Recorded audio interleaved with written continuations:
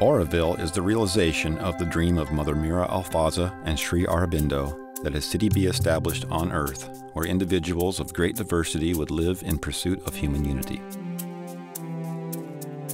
Sri Aurobindo was one of the first revolutionaries in India, a predecessor to Gandhi. In May 1908, he was arrested for conspiracy and held by the British for 1 full year. He spent his time in prison in the practice of yoga, where he experienced the possibilities of a divine life on earth. After his release, he fled to Pondicherry in southern India. It was during this time in Pondicherry that Sri Aurobindo developed and refined the process for effecting the inner transformation he had experienced in prison. A process he called integral yoga, a practice meant to transform rather than transcend life. That was one of the downfalls of the traditional yoga, that they neglected the material and the here and now. It was always escaping into some blue yonder, into the Himalaya cave.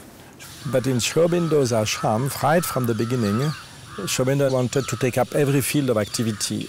It means you have business and you have industry and you have farming and everything else they could do in Sri Aurobindo's ashram. It is life itself. We want to embrace life and change life, create a new society.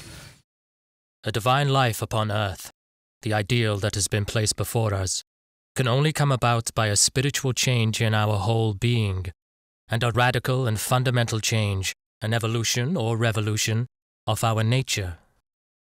Sri Aurobindo. He's been described as a philosopher, as a sage. He said, I am not a philosopher, I was a politician and a poet.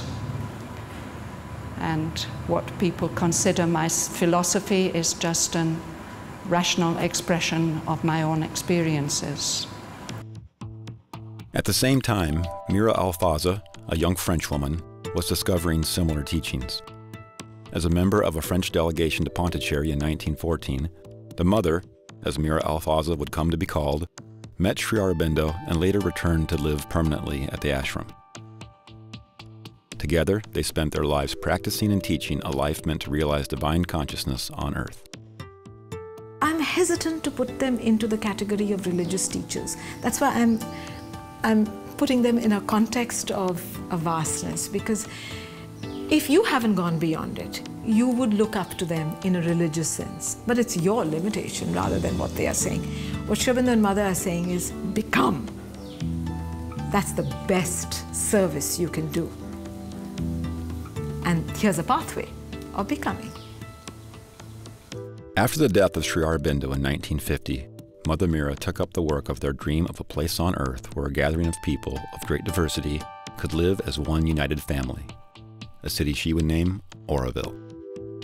As money became available, she bought up strips of land around a lone banyan tree on a barren plateau near Pondicherry.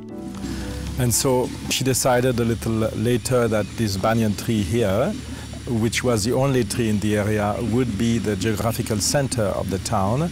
And inauguration of the township took place around the urn behind me in 1968.